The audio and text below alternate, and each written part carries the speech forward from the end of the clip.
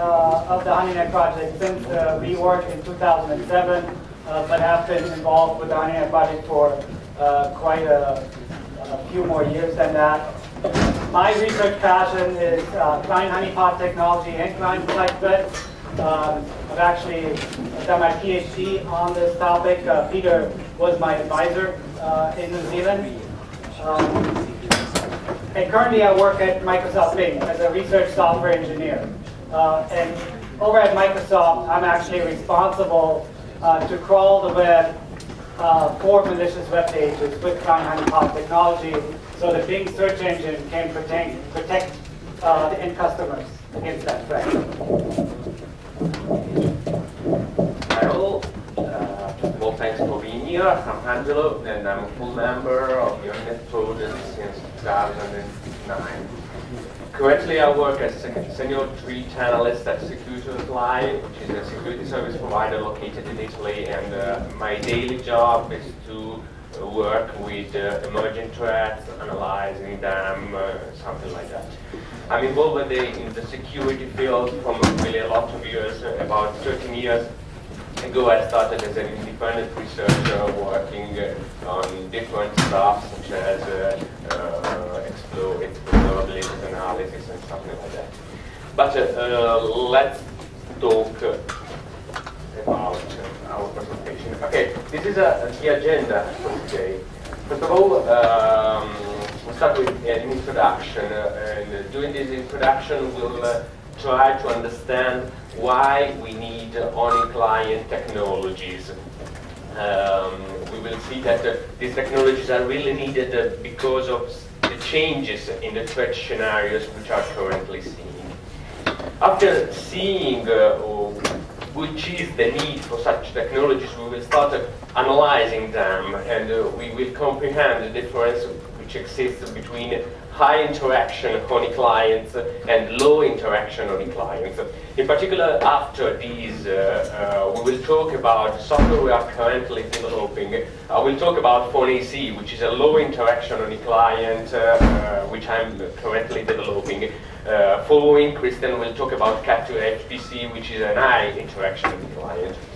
Then Christian will talk you about malware distribution network, and we will conclude our presentation talking about challenges and future work and the ideas we would like to see working in the next future. Okay, why we need honeyclient technologies? New trends, new tools. In the last years, we are seeing a shift in the threat scenarios. Until a few years ago, the most difficult scenarios were attacks against server systems. And I think that everyone should be comfortable with such kind of attacks. You have a server which is running some kind of software, which can be, for example, a mail server or an HTTP server or something like that, or a web application with some vulnerabilities. An attacker, a physical attacker, which tries to exploit such vulnerabilities. And this should be a scenario, I repeat it, you should be comfortable with, because it is the most classical one. During the last years, the scenario is really changing, because the scenarios is exploiting the fact that the end user is the weakest link of the security chain, first of all, and second, that server systems are really monitored for exploit attempts or something like that. If you consider, for example, an enterprise network, in the enterprise network, server systems are monitored to intrusion detection system, intrusion prevention system, so they are really monitored in a careful way. The same is not true for end-user systems, and in particular for client systems. The trend is moving towards exploiting the end-user systems, and in particular new tools are required to learn more about such client-side attacks. When we talk about end-user systems and when we talk about client application, we are mostly referring to browsers. Browser is the most popular client system deployed on every end user system. Everyone runs on his laptop, on his computer, a browser. You cannot live without a browser nowadays. And in particular, the browser, the single browser, you can think about any kind of browser, Internet Explorer, Google Chrome, Firefox. The browser is a software, and as a software, it could have vulnerabilities which can be exploited. And in particular, in the last years, we are seeing more and more vulnerabilities which are daily identified and almost always reported in the most used browsers. So, the browser is currently the preferred way to own an host, because as I said before,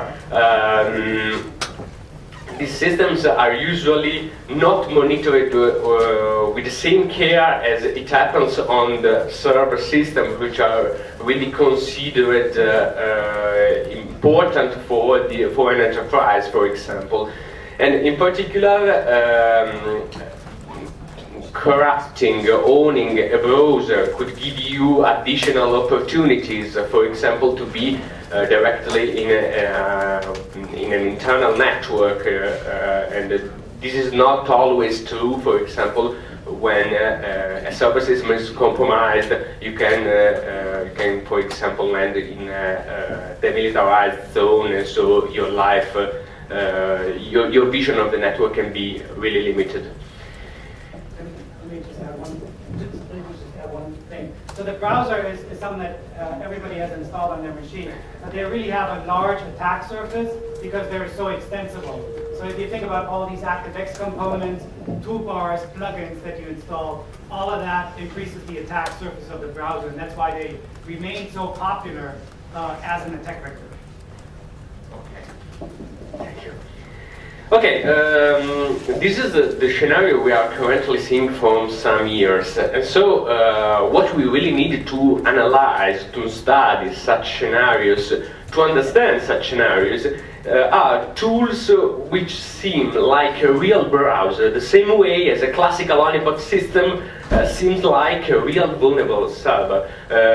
David introduced during the morning the idea of honeypot system. An honeypot system is a system whose only value is being compromised in order to analyze how an attacker thinks, how an attacker works, and how an attacker finally reach to compromise the same systems.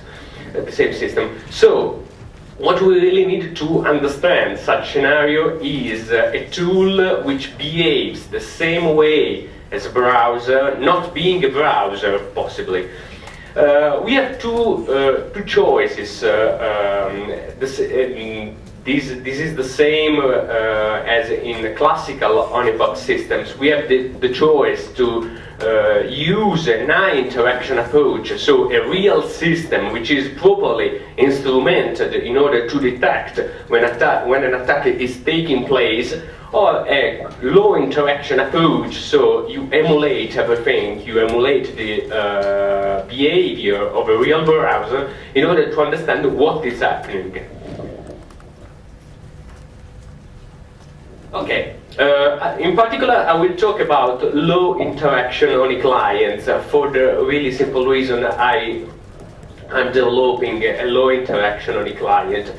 In particular, there are some strengths of the low interaction approach and some weakness. The most important strengths are that you are emulating a browser, so you are not working with a real system. So you have a lot of how can I say? You can emulate, for example, different browser versions because you are emulating it. You are not using a real implementation, what we usually call personalities. You can, for the same reason, you can emulate different ActiveX control with even different versions, different plugins. Think, for example, to PDF plugin by Adobe, for example. You can emulate a Shockwave Flash with different versions, and so you have a great freedom in this kind of operations. Moreover, we can say that a low interaction approach is much more safer, because you are not working with a real system, so there is no opportunity to compromise the system. I think that PhoneAC, we will talk about it later. PhoneAC is an emulation of a browser which runs on a Linux system. So even if there is an exploit for a Windows system, even if you execute, for example, even if you try to execute with the code which is meant to be run on a Windows platform, on the Linux platform, it is absolutely useless for exploiting the same machine. This leads to the conclusion that this is a much more safer approach than a high interaction on a client when you are interacting with a real system.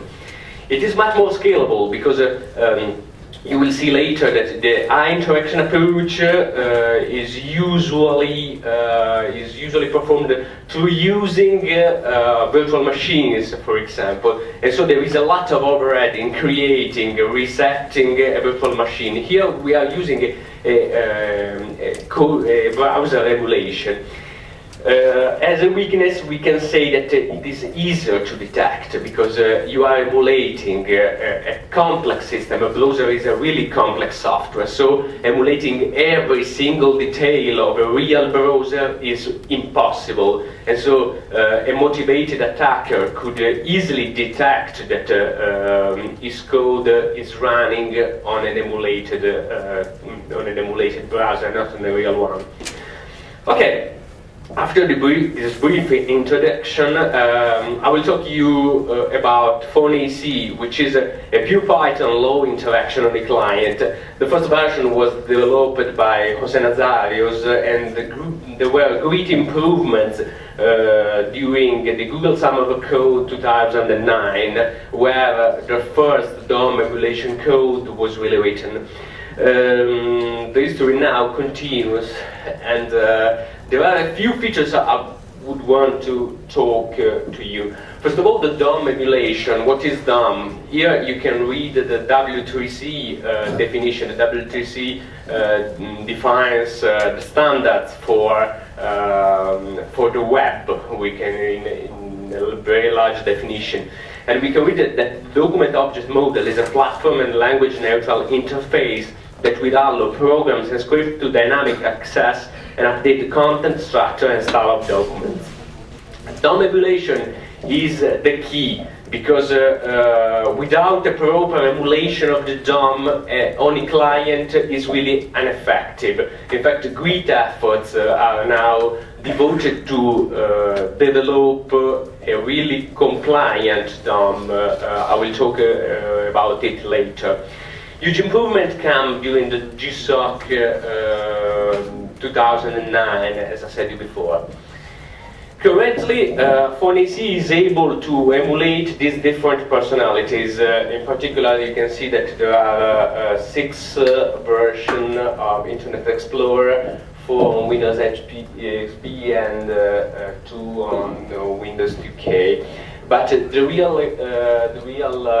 what I want to point out is that it's really easy to add new personalities.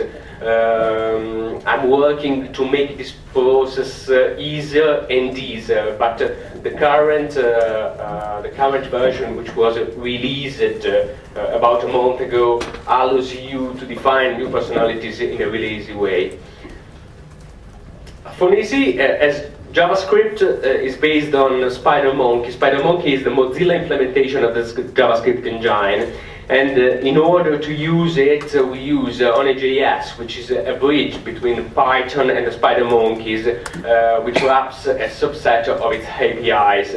This allows to make the code more simple to write, because the JavaScript engine is already available. We have simply to wrap into it and use its features.